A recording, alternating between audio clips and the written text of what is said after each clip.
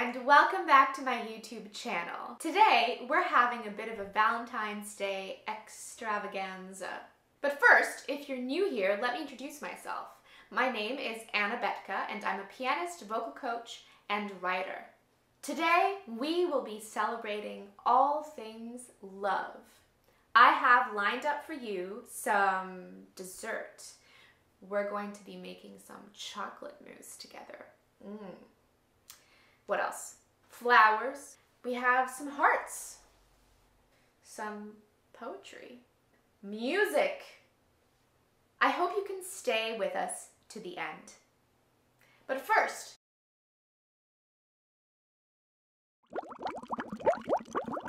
okay, so I've taken 3 eggs out of the fridge. Now they're still cold, which means it is perfect to separate them now before they reach room temperature. Don't ask me why, but it's easier.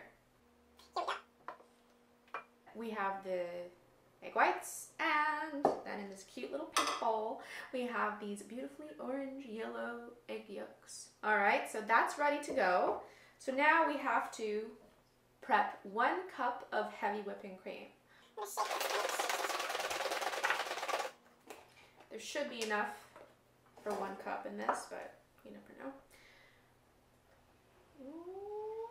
Oh, look at that, just enough for 1 cup.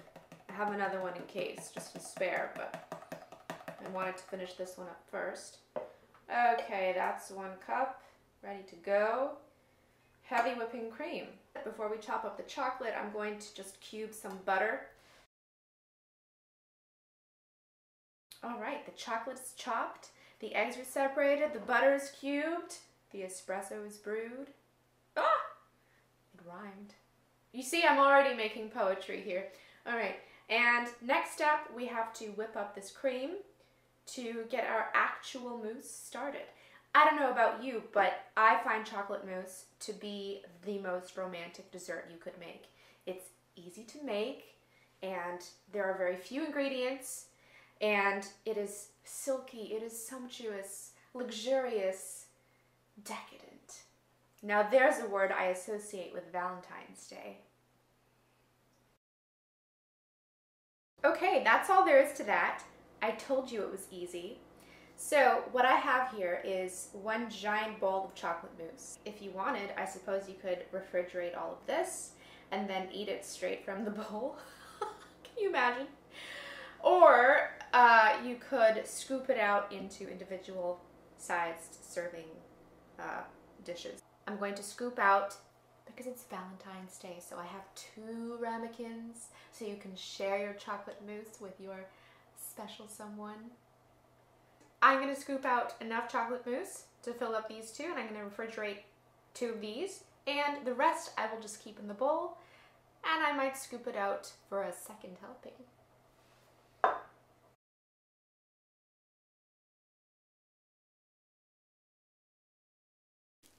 Okay, our decadent chocolate mousse is all wrapped up and ready to go chill some in the fridge. You can chill it from anywhere between 8 hours to 24 hours, but for myself personally, it's going to be more like 6, because in all honesty, who can wait that long to eat something so delicious? In the meantime, we're going to find out some more about possibly the sexiest composer of all time, the OG superstar celebrity virtuoso of the 19th century, Franz Liszt. What better composer to talk about on the day of love, specifically romantic love? Liszt was a real charmer, a ladies' man, if you will. And he knew a lot about L-O-V-E. All right, while that's chilling in the fridge, go make yourself a cup of coffee or tea, and let's talk a little poetry. Today's poem is Widmung, which from the German in translation means dedication. Although it was written by a German poet, Friedrich Richard, today it is arguably more associated with the 19th century composer, Robert Schumann.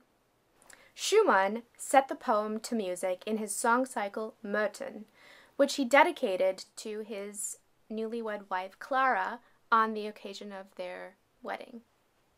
Now, this was a big deal for them, getting married, because when he went to her father to ask for her hand in marriage, he said, "Nuh-uh." And Clara and Robert took him to court and sued him. So getting married was a big deal for them. Widmung is the first song in this collection, and the title of the entire set, Myrten, also holds special significance.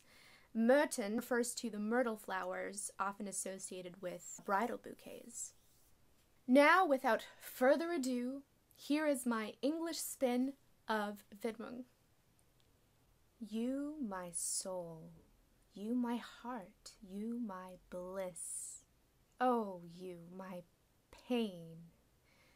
You, my world in which I live, my heaven, you, in which I float. Oh, you, my grave, into which I forever gave my sorrow. You are rest, you are peace. You are granted to me from heaven. That you love me makes me worthy myself. Your gaze has transformed me in front of myself. You raise me lovingly above myself, my better spirit, my better me. So beautiful, and just wait till you hear the music. So Schumann wrote the song cycle in 1840, and one way musicians were able to make covers of songs back in the 19th century was by writing transcriptions. Franz Liszt, you might remember him from earlier, was a prolific composer of transcriptions for solo piano, and his take on Widmung is probably one of the most popular. Take a listen.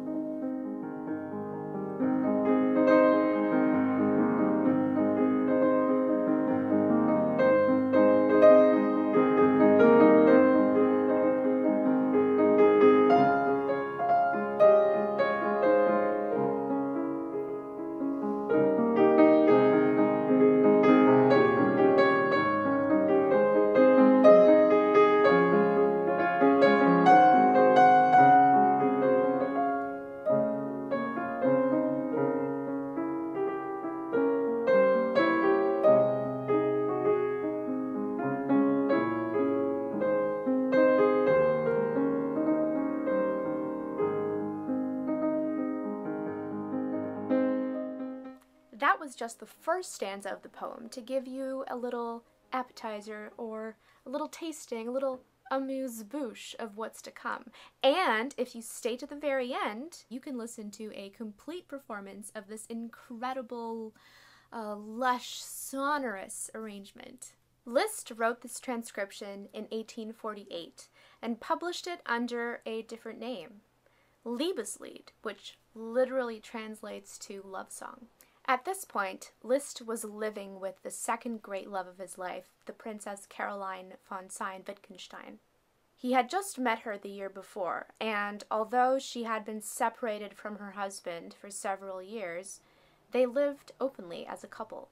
At that time, this was completely scandalous and had societal repercussions not only for Caroline, but more importantly, for her daughter, whose marriage eligibility could have potentially been damaged by these circumstances. To avoid this, and to avoid potential court function restrictions, Caroline and Liszt traveled to Rome to try and get a divorce sanctioned by the Pope. I mean, can you imagine? Liszt's first significant affair was with French aristocrat Marie d'Agoult, who left her husband and her family to elope with Liszt to Switzerland. So they eloped in March, and then in December of that same year, they had a kid together.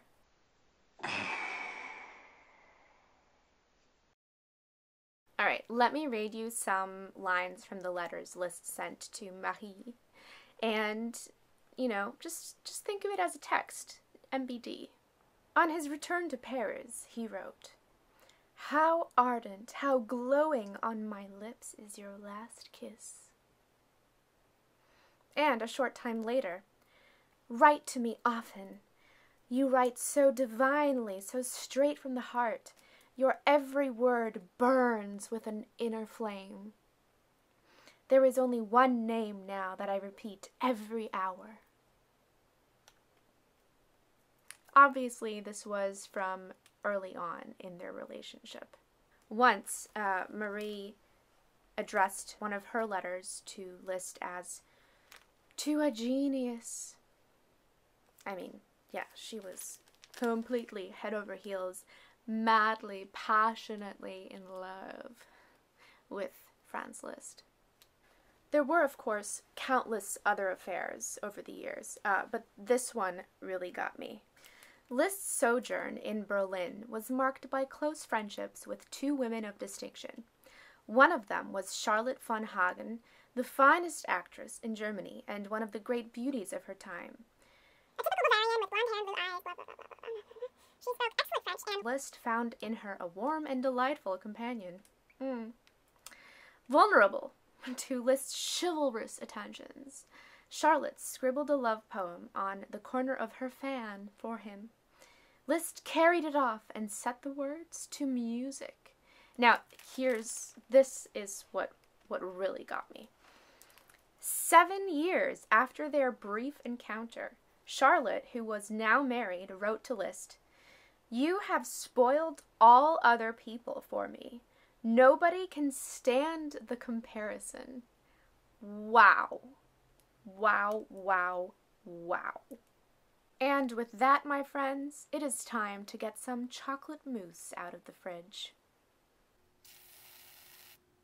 All right, voila. Here it is. Here is the magnum opus chocolate mousse. Let's have a taste. Oh, this is so good it shouldn't be allowed. Why is this so good? It is velvety. It is moussey. Is that a word? I don't know. It just tastes like chocolate pillow. All right, while I devour this, I think it's time for another musical interlude. This time, from a different century, different genre. But don't worry, it's still on the topic of love. Here's a cover of one of my favorite show tunes, My Funny Valentine. Bon appétit.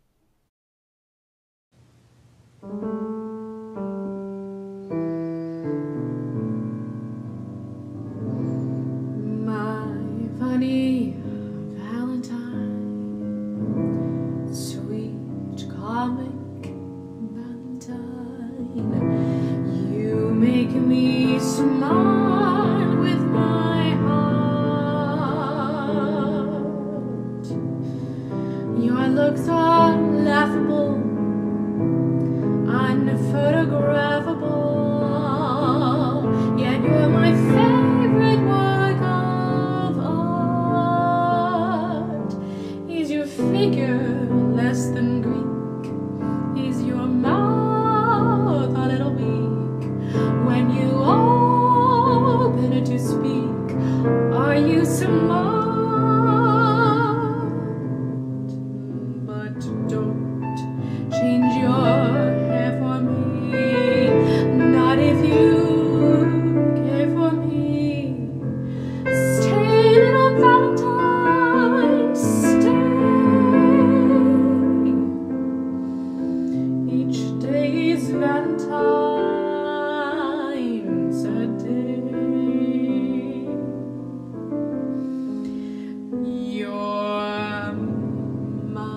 Funny Valentine, sweet comic Valentine, you make me smile with my heart. Your looks are laughable, unphotographable, yet you're my favorite work of art.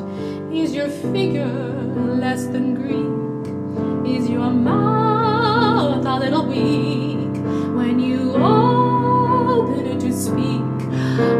you smart? But don't change a hair for me, not if you care for me.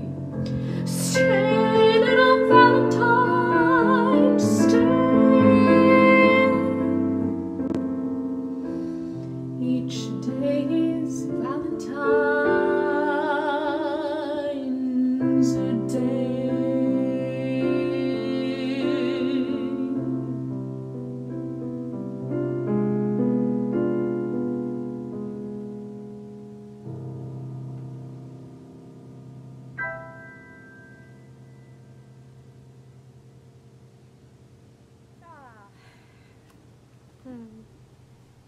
I love that song. It's funny I picked this song since we're already talking about Liszt, and apparently, according to one of his contemporaries, Liszt could hardly be called handsome. Yet there was in it a subtle something that was most attractive, and his whole manner had a fascination which it is impossible to describe. Today we call this charisma. You might be surprised to hear that Liszt had always been fascinated with religion, and after a lifetime of scandal, Liszt took 4 minor orders with the Roman Catholic Church in 1865. I like to think that might be part of the reason why he chose to transcribe particularly Widmung for the piano. If you listen closely towards the end, you will hear Schumann quoting Schubert's Ave Maria to highlight that almost pious-like, just can't live without devotion we aspire to so much in romantic love. Before we listen to the full performance of Widmung, I wanted to wish each one of you a beautiful Valentine's Day. Thanks for watching this video, and if you would like to stay up to date with more content, go ahead and hit that subscribe button and turn your notifications on.